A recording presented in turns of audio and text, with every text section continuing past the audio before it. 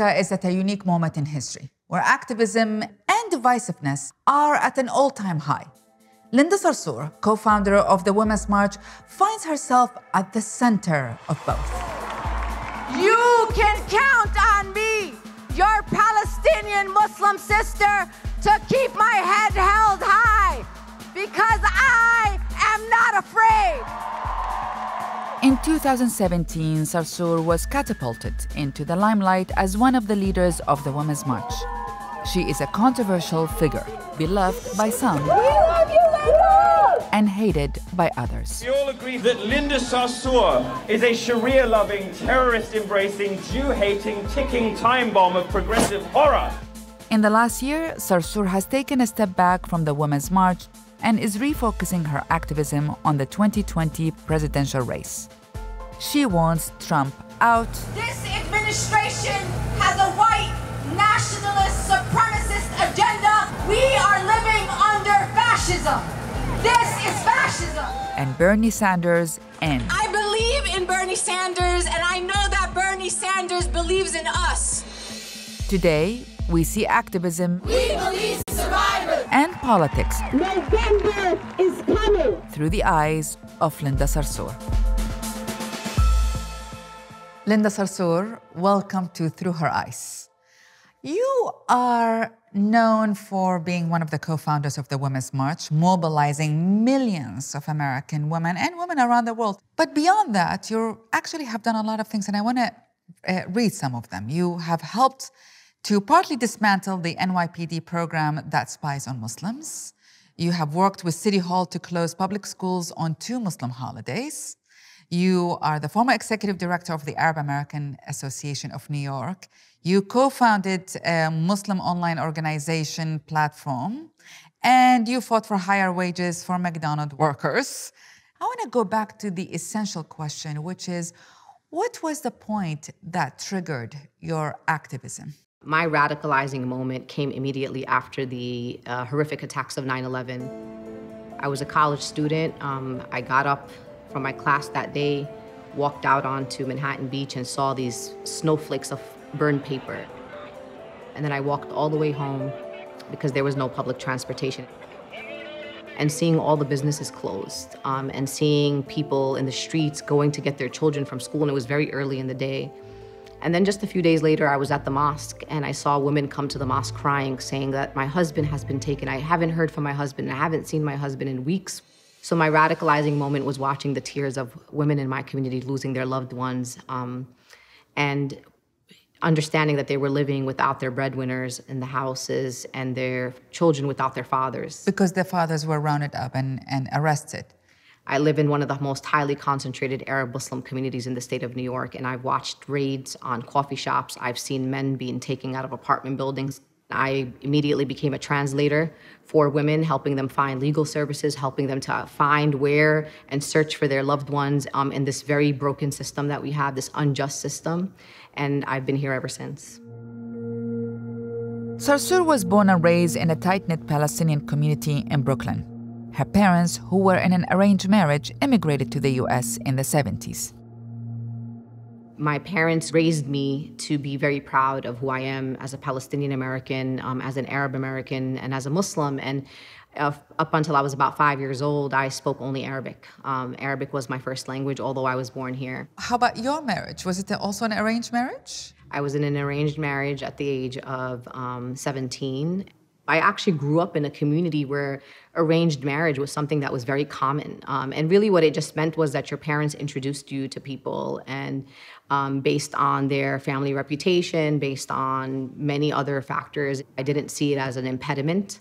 And in fact, right now, you know, as someone who's almost 40 years old, I have children who are college students. So I'm grateful that I get to live in a world where me and my children are growing up together, and we have been raised together, and I'm grateful to have children who are my best friends. Now, a lot of people probably are curious about hijab, your hijab. As a Muslim American myself, I feel like I may ask you about that. Yeah. What was the story behind your hijab? I grew up, very fair-skinned with dark hair, very ambiguous. People thought I was Puerto Rican. They really thought I was everything but what I really was, which was a Palestinian Arab American Muslim. And so the hijab gave me an identity that I didn't have, and eventually evolved into my spirituality. It's a very important part of my spirituality. And my hijab reminds me of that every day. I get to walk out into the world, and you may not know who I am or where I came from, but one thing you do know about me is that I'm a Muslim. I mean, it's interesting because you chose it as a point of identity, and that point of identity also makes you a target, right? I mean, for me, hijab is a very confusing and complicated thing for everybody. But of course it's a target because it's a symbol. And for many people, I'm shattering propaganda.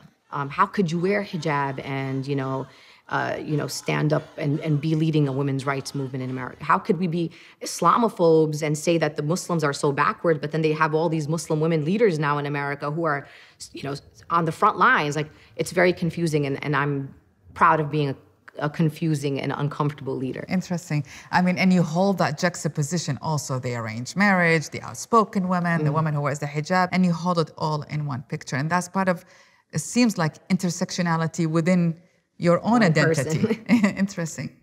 Donald Trump is a sexist, racist, misogynist, xenophobe, homophobe, Islamophobe, transphobe. Linda Sarsour's outspoken, provocative brand of activism isn't without a cost. She has made enemies with both conservatives and progressives alike. And she caused a firestorm with the conservative right when she called for jihad against President Trump. I hope that when we stand up to those who oppress our communities, that Allah accepts from us that as a form of jihad. That's just garbage. That's meant to incite Muslims to whom she's speaking. It certainly isn't meant to build bridges. Sarsour struck back, saying her use of the word jihad was taken out of context, and stressed her commitment to nonviolence. People have called you divisive, vile, racist, anti-Semitic, and even worse, actually. Very worse. Yes. Those are the nice ones. How do you respond to these attacks? I understand my history in the United States of America. There has never been an effective leader or organizer that has not been vilified. And these tactics are used to discredit me because I'm so effective in the way in which I'm able to mobilize people of all different backgrounds. And so they use these things against me. I mean, for example, this idea of me being anti-Semitic is the most ludicrous of them all. I'm Palestinian. I believe in the liberation of the Palestinian people. I believe in the nonviolent movement of boycott, divestment, sanctions. And those positions that I just put forth are what critics will say makes me anti-Semitic, that being a very staunch critic of the state of Israel, and I'm very unapologetic about that, just like I am a critic of the United States government in which I live in this country, and I'm not going to change my position. Well, let's go there, because Jared Kushner was asked whether he thinks the Palestinian people can have the freedom of choice to rule themselves. The hope is that they, over time, can become capable of governing. They being the Palestinian Authority. The Palestinians. I think that there are some things that the current Palestinian government has done well, and there are some things that are lacking. Can they have freedom from any Israeli government or military interference? I think that it's a high bar. What are your thoughts about that? I mean, Jared Kushner is the last person that should be trying to bring peace to the Palestinian-Israeli conflict. The Palestinian people, Zainab, were governing themselves before the creation of the State of Israel. We were a nation that coexisted inside of Palestine with Jews and with Muslims and with Christians. And I know that we can get back to a day where we can live in coexistence, where we can live in peace, and it's not going to be at the hands of a fascist like Trump, nor is it going to be at the hands of his son-in-law. What do you think about Trump's peace proposal? Because he's calling it the deal of the century. I mean, Donald Trump has no idea what a deal is. I mean, he's a man who's filed for bankruptcy many times, so he doesn't understand how to make any deals, and he's not going to be able to bring peace to that part of the world. And so I reject any deals coming from a fascist administration that is anti-Arab, anti-Muslim, and anti-Palestinian in the policies that have already been put forward by this administration. A lot of Jewish leaders are saying anti-Semitism has not only risen in the right wing's places, but also it has risen with progressive left. What do you say to that? Do you see it rising in general? Anti-Semitism is absolutely on a rise. We're watching anti-Semitic statements coming from right-wing leaders and from this administration. And it's very scary. And I'm scared too for my Jewish sisters and brothers. But what sometimes people are not distinguishing is this idea of being unsafe and being uncomfortable. And the progressive left is sometimes very uncomfortable for people who are staunch pro-Israel supporters. But what's very clear to me is that the progressive left does not make Jews feel unsafe. And that's the distinction for me. Are you going to be uncomfortable in the progressive left as someone who supports the state of Israel? 100% it's going to happen. And I don't see anything wrong with that. I have positions that I hold, and I'm not going to hide my positions to make anybody else feel comfortable. And so for me, the right makes us all unsafe. Sarsour's beliefs have brought her hecklers, hate mail, and death threats. I've had someone mail me a scrapbook with photos of my children in it. I have been heckled at events. I have had large campaigns led against me by pretty much every celebrity alt-right leader in America. Things that it caused great trauma, and not just for me, but for my children as well. So it's been exhausting. I've had physical issues, health issues. I've had to take breaks at moments, depression. There's just anxiety. And it's great to have a circle of friends and a circle of supporters. As much hate as there is, there's also the same amount of support out there. Now, I understand that your daughter recently was profiled in the Humans of New York, and she was quoted saying, she thinks she always has to be strong. I think if she could just sit down and say, I'm scared, it would tear things down. She could be mom instead of an activist. Tell me more about that story. It broke my heart because I'm an activist all day, every day. And I truly believe I'm an activist for my children. I want to defend their right to be who they want to be in this country. And so it made me realize that sometimes I don't have to be that. And that sometimes that the injustice will be here tomorrow, and it'll be here next week, and the year after that. And we've lived in a world that has had grave injustice for centuries. And I'm not the one that's going to solve the injustice. And so it centered me a little bit, and it gave me the opportunity for self-reflection. Do you think what's happening to Congresswomen Rashida Tlaib and Ilhan Omar in terms of attacks, because they are getting attacked for about almost anything they say, is it encouraging more Muslim women to run or dissuading women from running?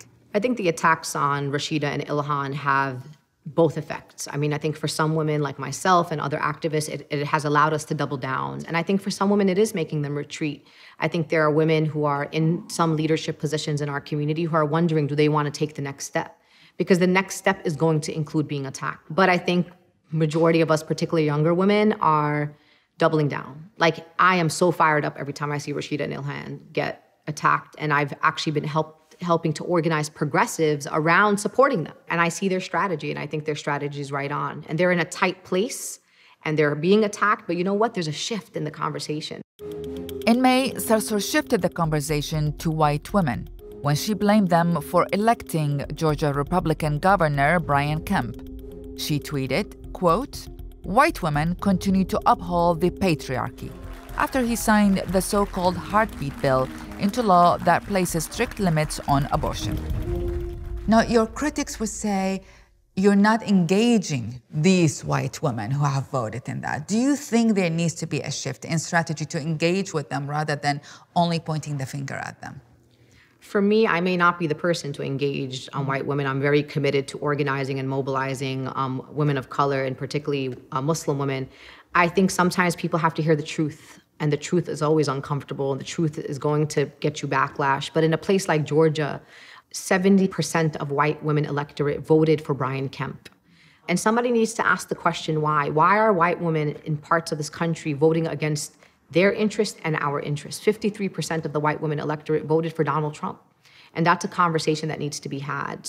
But how do we go about this conversation? So if I was a white woman, I was like, well, okay, there's no room for engagement. How do you go about engaging in conversations? I mean, I've had many conversations around the country. Obviously, social media is not a place to have, engaging, constructive dialogue. The way in which I thrive in society is different than the way in which white women do. And we have this, it's been historic in this country. I mean, white women have had a long history in upholding patriarchy. In fact, they have a long history of, organizing with black women, with women of color. And then when they get what they want, they just leave a woman of color behind, like in the suffragist movement. I mean, white women got the right to vote, and then it took black women and other, women of color decades later till they got the right to vote. So I'm in a resentful place. I'm not going to lie to you. And I want white women to hear my heart and my pain. And so I speak from a place of hurt. As I hear you speak, being a Muslim woman myself, Muslim women have also upheld patriarchy. Is there room for us to self-reflect as well, every community to self-reflect and owning that self-reflection?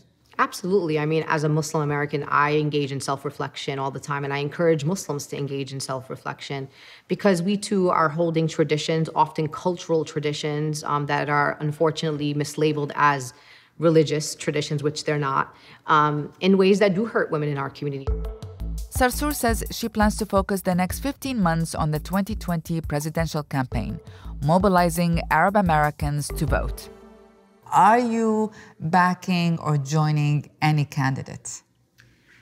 I love Senator Bernie Sanders. I have a long relationship with him, and he's done a lot of great things for the Muslim community. He's been a champion on, for example, ending the war in Yemen. He's been a champion on really making Palestine a very important issue amongst the progressive left in a way that no other candidate has ever, at least from my time being alive. I also love Senator Elizabeth Warren.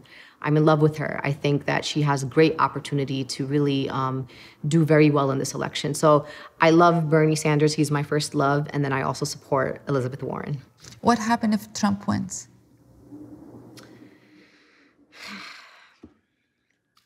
We just can't let him win. I have it in my mind that I'm going to do everything that I can. I'm going to work day and night, if that means leaving my family, to ensure that people understand the stakes, that this is a serious situation, that this is like code red, that we have to stand up as a nation in front of the whole world and say we are not a nation of bigotry, of hatred, of fascism, and potentially set an example for the rest of the world. I believe in the American people. I believe that we are going to win in 2020. This year, Sarsour plans to take a step back from her leadership role at the Women's March. She says the organization needs to evolve, particularly around race. I think that the women's movement has struggled for decades to build a truly intersectional movement.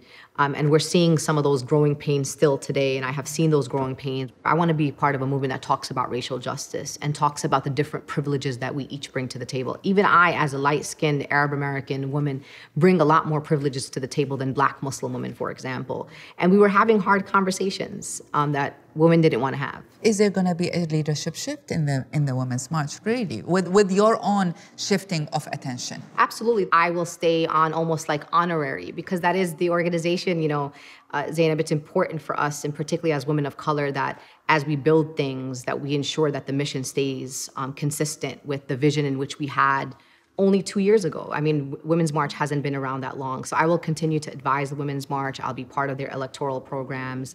But really, for me, 2020 is about winning this election. Linda Sarsour, good luck to you. Thank you. Good luck to you. Thank you for having me. Thank you.